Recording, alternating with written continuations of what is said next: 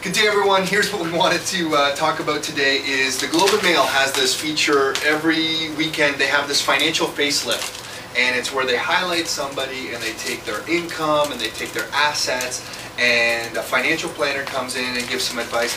And generally it's good advice. You know, what you read in here, for the most part, it's really good. It talks about reducing your expenses, but there's something we want you to think about, and it's the way we approach these articles is that perhaps there's another way to look at the articles and to look at somebody's financial situation.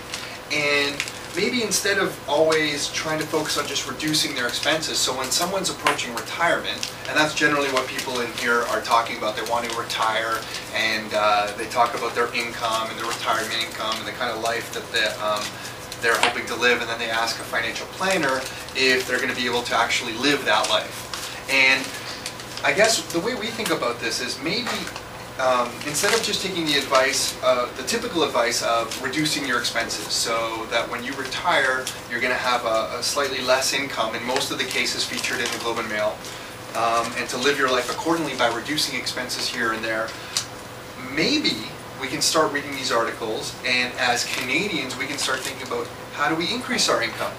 And instead of just thinking about reducing our expenses during retirement, why don't we focus on another means to increase our income? So maybe that involves, obviously, you know, we're involved in real estate investing, so maybe that involves purchasing cash flow positive property, or something else. Maybe it's starting your own business and how to build an asset and cash flow by starting your own business. Emily, are you laughing over there again? Emily's laughing, but she's laughing with me, she said.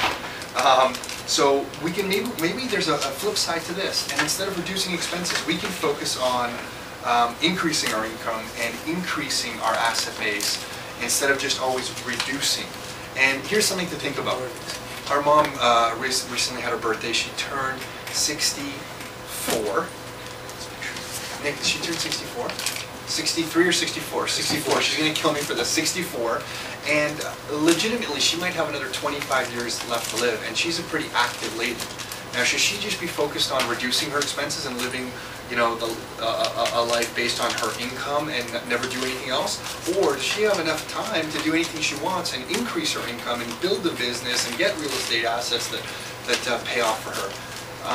Something to think about, something for you to think about when you're reading these types of reviews in the newspapers. That's it for today, everyone.